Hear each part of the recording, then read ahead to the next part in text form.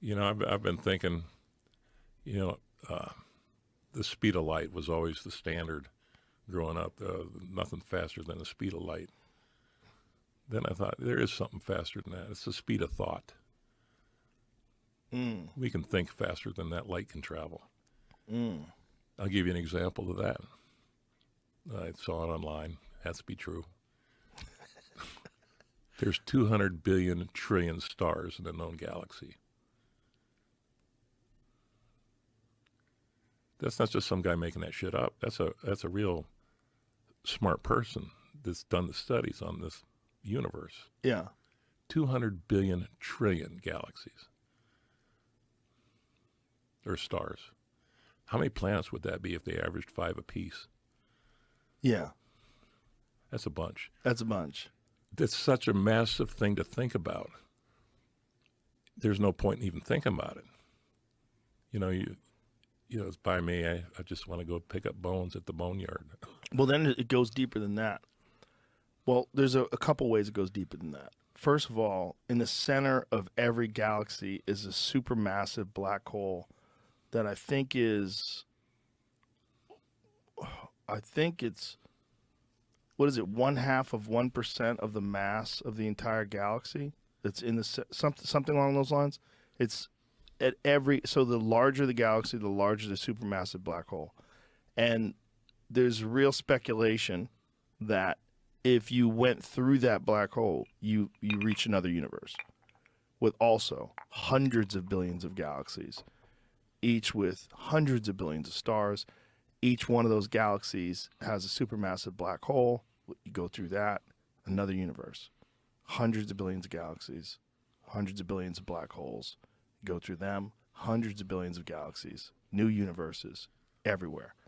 And then there's dimensions.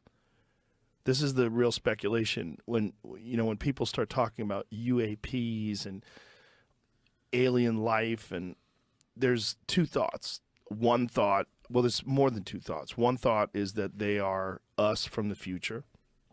Another thought is they are us from their people, their things, their intelligent life forms, maybe even artificial intelligence, something that has been created from other galaxies that is physically transported here. And then the other thought is there's interdimensional travel, that there are beings from somewhere that are capable of visiting this dimension that we exist in, but they exist in something, so they are here all the time. They're just here in a way that we have no ability to access them, but they can access us. And time, and I've heard you say this, that's something we made up. Right. There's no such thing as time. Right. This is the only time right now. Yeah, it's gone already. Yep. It was here, it's gone. Right. Now, you talk about, be nice. What is this, Jamie? Quick animation NASA made to give you a size, a reference, if you will. Okay. It starts with the middle thing is the sun, our sun. And I think these are different supermassive black holes. Right. They're small, obviously. I'm going to try to speed it up so it doesn't take too long. Let me go 2 speed. This is the orbit of Mercury. There's one there. It gets really big here really quick, though. So these are other supermassive black holes that are just in our galaxy? Yeah, there's the Milky Way. Asteroid belt just went away.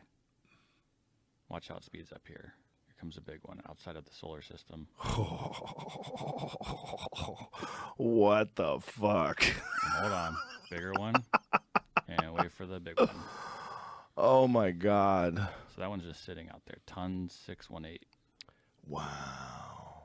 And I guess in theory, then, yeah, all of that times 2, or I don't know how big, is inside that. Like reverse? I don't know. Yeah, go inside that, and you find another universe. Yeah. Which is weird that, like, the universe is so big we can't even wrap our head around it, and that's just the tip of the iceberg. The tip of the iceberg is not even a good way to describe it. It's a grain of sand. Yep. Maybe it's not even a grain of sand. Maybe it's an atom. Maybe it's not even an atom. Maybe it's a subatomic particle. And maybe the whole thing is fractal. So maybe what we are and what this planet is. I mean, I'm sure you've seen when they look at, have you ever seen the a map of the known universe in comparison to a neuron in the human brain? See if we can find that. It's entirely possible that it's just constantly, if you constantly expand further and further out, that this entire universe is an atom. It's a part of a much larger organism that exists in another universe that is infinitely large, that is impossible for us to grasp our head around. So that's a brain cell, and that's galaxies. And when you look at that, I mean, goddamn, those things look the same. They look the same. Neural network and the cosmic web, they look the same. And if they are the same, if that is what a brain cell is, and that the entire universe is a part of the brain of an infinitely large individual that's a part of a civilization that also exists in another universe, that's a part of an infinitely large being, that's a brain cell of that universe is a brain cell of that thing, and that it just keeps going and going and going and going. And even the idea of the Big Bang is just like, maybe not. Maybe it's always been here.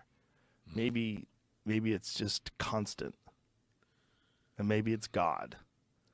Maybe the whole thing. Maybe those people, aliens, whatever you want to call it, visited Earth about 65, 75 million years ago, and they said, hey, no life like us can live here with these dinosaurs running around. Yeah. Let's burn this sumbitch down. It could be. And poof,